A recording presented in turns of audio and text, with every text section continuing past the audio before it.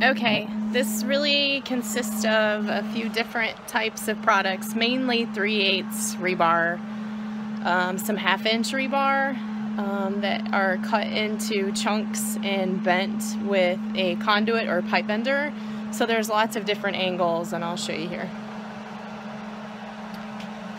It's kind of hard to see against that background, but you can see that the tree itself and the branches and limbs are just different pieces of rebar that are cut to length and then bent at random different radius or radii against the pipe bender.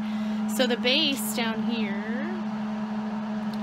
is a series of stuff, or junk if you will. I thought about doing a root system, but then just decided it didn't work well with this project.